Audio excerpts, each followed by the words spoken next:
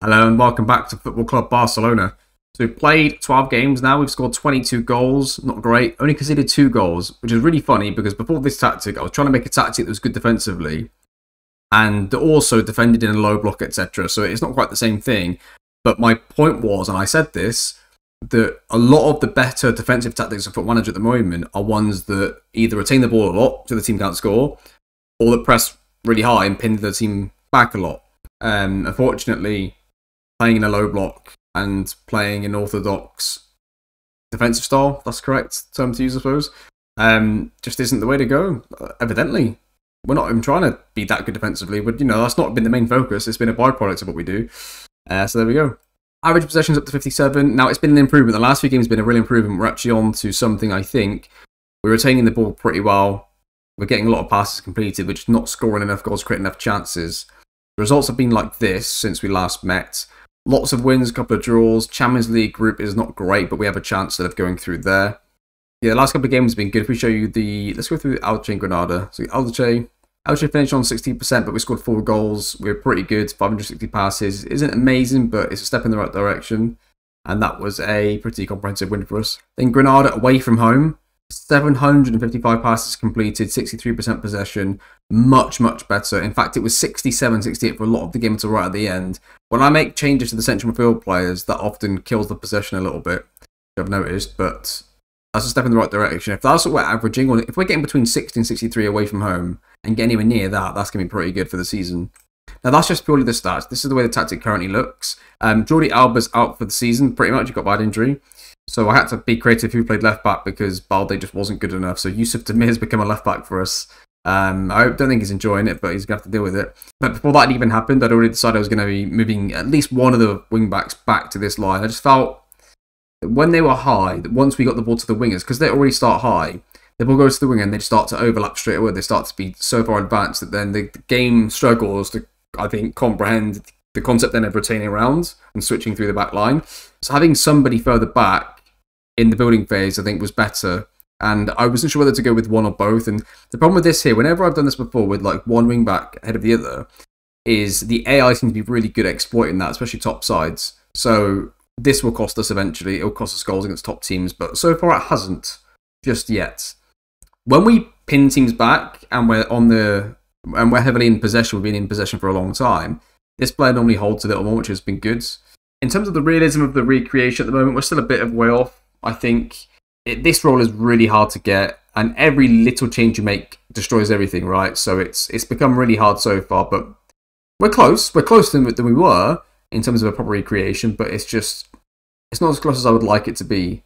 I almost put this down to how, when I did the Pep tactic last year, I had like an original setup where I had the CDM here and 2 advanced midfielders here, the wingers were back here, and eventually it became an orthodox shape afterwards.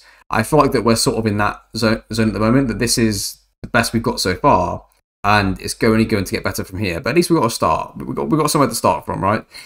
So we play Valencia today on comprehensive. We'll play this game, and then I think we'll play Real Madrid next. Maybe we'll do, if this goes well, and I'm not going to change too much, we might do those two as like a normal episode where we just do it on like kind of extended highlights, do the 2 teams and the 2 games in one episode. So let's see how today goes. Anyway, Valencia today. Multiple players out, which is frustrating. So Ter Stegen goes in goal. Back 4 of Lacroix, Garcia, Demir and Lazari. Midfield 3 of Gavi, De Jong and Pedri. And then Martins, Depay and Daka up front. Assistant manager says, I think we need to show everyone that the recent praise is justified. Put on a real shot there. Okay.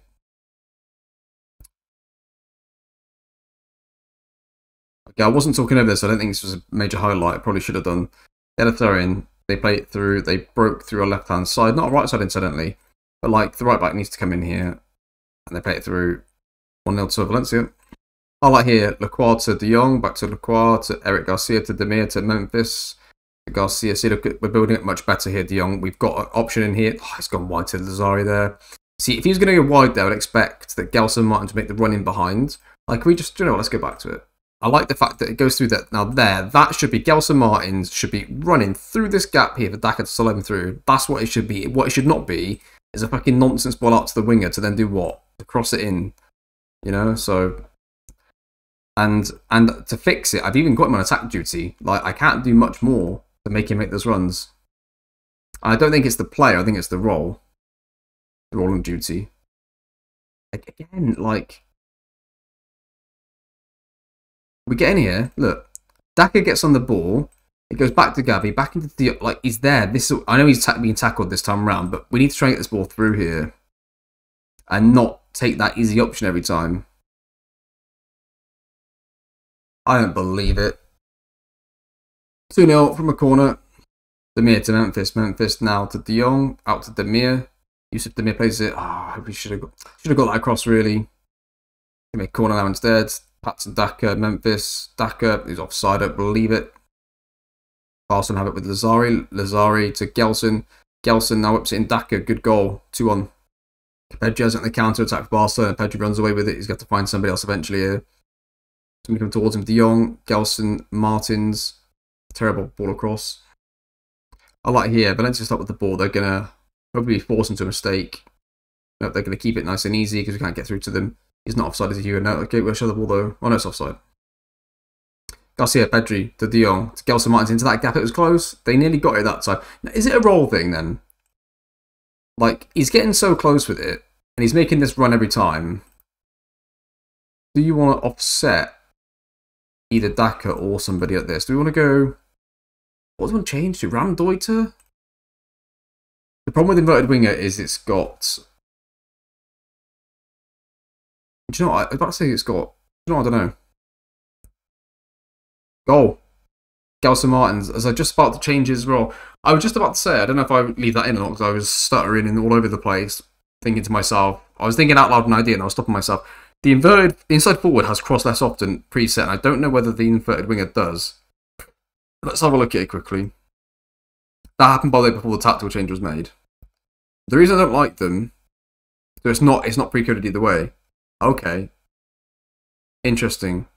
The reason I don't like inverted wingers and wingers, I feel like that with the preset of dribble more on, they just dribble so much. And inside forwards do have it preset as well, but I just have a feeling, it might just be a feeling, it might not be right, but they dribble more with it than inside forwards do.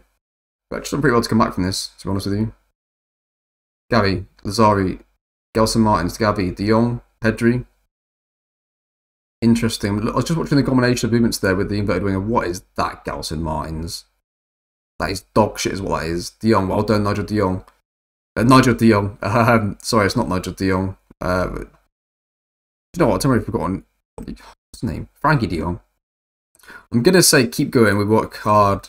If we keep working hard, we'll win as a team. Memphis is probably the first player to come off here. Going to take off Memphis as I'm watching this come in on the other side here. Galeno's going to come on left-hand side. It's going to be corner. Valencia have the ball here. They've had it for a little while in this attack, so this could be an actual highlight here. They whip it in. It's away. Now Garson should have got to that, and it's ended the highlight. Valencia have a throw on the left-hand side. There, right, our left. It goes onto the opposite side. It's going to play back to the middle. It's going to be a corner for them. We've had like 0 highlights in our favour for the last 20 minutes of the game. Valencia have the ball again. Corner. Okay, finally, highlight for Barcelona. De Jong, Martins, Patson Daka. He's in. Yeah, it's 3-2 to Barca. That reminded me a little bit of like a little ball out to the winger and Samuel Eto'o kind of run. Got Iniesta to Xavi. Xavi's going to play it into our Messi, who's just come off the line, and then slides a nice little one through into Samuel Eto'o between the two centre backs. Makes it 3-2 to Barca. Barcelona with the highlight. Lazar on the right hand side has the ball, plays it off him for a corner. Hopefully we can get a goal from the corner to finish off the game. Coutinho to Gelson, back to Coutinho, whipped it in, and he was offside, wasn't he? I don't believe. How can they keep getting caught on that? Professional footballers. Valencia had the ball, they whip it in. Guedes. Barca with the highlight instantly. Lazari to Gelson to De Jong to Coutinho. Coutinho gives it away, of course he does. Eric Garcia wins it back. Yusuf Demir is just playing silly buggers with their winger. Galeno, back to Eric Garcia to Lacroix. De Jong. De Jong has it still, plays a great ball through to Patson Daka, who nearly gets the shot away. Last seconds of the game, Valencia have the ball again. Galeno has it. Daka, De Jong, Nico Coutinho tries an ambitious ball and goes absolutely nowhere with it. Of course it does. We're not playing very well at the moment in crucial moments. When the attack's being built up, I feel like that we get through from a mistake. Like, what is that? Like, we're so wasteful. Don't know what to make of that.